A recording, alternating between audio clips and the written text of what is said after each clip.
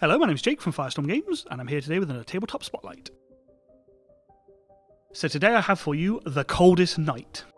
This is a cooperative game for 1 to 4 players, takes about 20 minutes to play.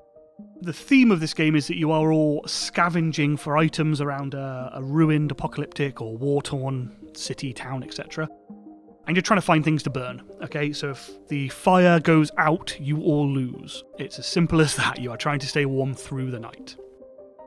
In your turn, you have a choice. You can scavenge for more cards, where you draw the top 3, and you can keep them all, or you can distribute them out however you see fit. Or you can play cards. So this is where the meat and potatoes of the game is.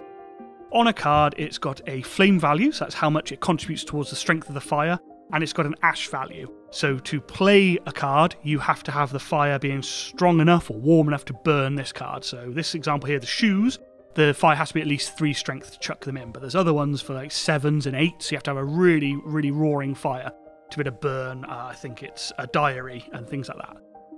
When you play a card, some of them are blank, other ones have abilities on them. If they have a red text, then that is an obstacle, so it's a negative effect. So chucking the shoes in means that it actually burns more out of the fire.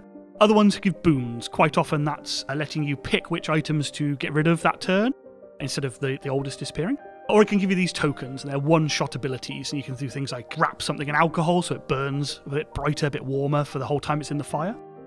This is a constant battle of trying to keep on top of the fire whilst gaining enough cards. You get 1 per turn, but the fire can only hold 4 cards. So every turn you'll play at least 1 card, and the back card will drop off. If you choose to scavenge, then you'll only have 3 cards left in the fire. And if the fire isn't full, so 4 cards into your turn, you draw one of these frostbite cards, and these are negative events. They range from in-game effects, like not being able to draw cards or pass cards, to more generic penalties, like not being able to talk to each other. Nobody can talk to you whilst you are suffering from hypothermia. You get rid of the frostbite cards by the fire being the exact right amount at the beginning of your turn, so other people can stoke it to the correct value to get rid of your hypothermia if you want to. I love this game. It was a bit of an odd one when I decided to pick it up. I wasn't really sure what drew me to it. I think it was the cooperative aspect to do with a co-op. But it's really hard. We've played this a dozen times, we haven't won yet. And that's quite rare. We play a lot of co-ops, and this one is still foxing us. And to be honest, that's a sign of a good game for me. I absolutely love it.